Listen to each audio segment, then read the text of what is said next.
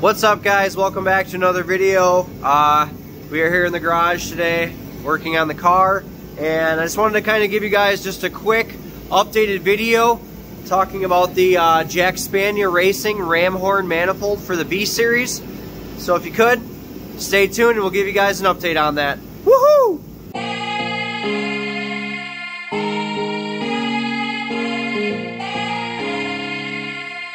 We were able to tell that I had ran that. So I'm going to kind of show you guys.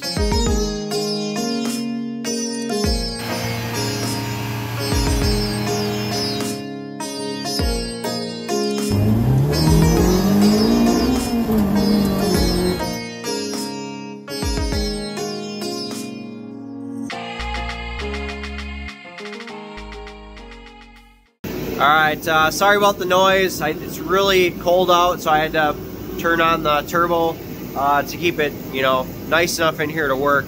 It always stays pretty decent, but had to bump it on because it is pretty cold. But yeah, I just wanted to give you guys an update on the manifold. I did see there was some people in the comments that wanted an updated video from the last time when we installed this. Also, some people that were saying that, oh, these manifolds crack and this and that and blah blah blah. Well, just want to give you guys, it's about a 6-month update. Yeah, so I'll kind of show you guys the manifold itself and how it's doing. Alright, so here is the Jackspania Racing manifold. This is the AC compatible one. We don't actually have AC in here. The reason I wanted this one though is I liked the way that it oriented the turbo and how the wastegate was positioned. I don't necessarily know how it would fit specifically if you had AC. It would be very tight in here, but yeah, it does work. With this turbo too, I do have a 4-inch inlet turbo, so it is very close to the radiator. It actually does touch the shroud a little bit, but no worries there.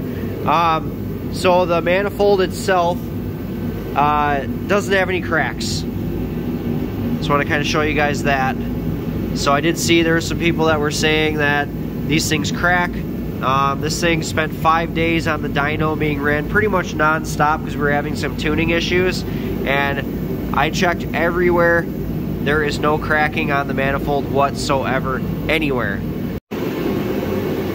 So yeah, there's no cracks in this manifold. I even had some studs on here that I didn't have the nuts tightened down all the way, and I was a little worried about it warping and getting some like leakage. Replaced those studs since then because they were shitty, and I haven't had any issues with it. So nothing's warped on the flange.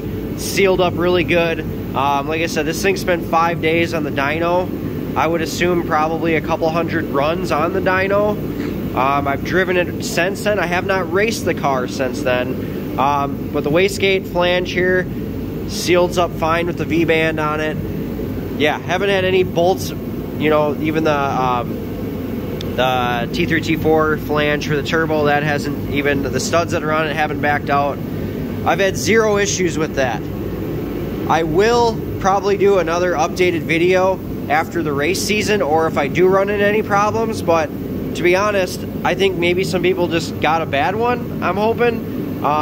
Hopefully I don't run into any issues down the road, but yeah, the welds on this thing are really nice, and I've checked every single one, top and bottom, no cracks. So at the moment, I'm still giving this a thumbs up.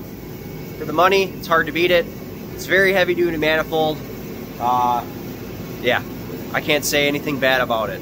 So if you could, guys, please like, subscribe, hit that bell for notifications, and we will see you on the next one.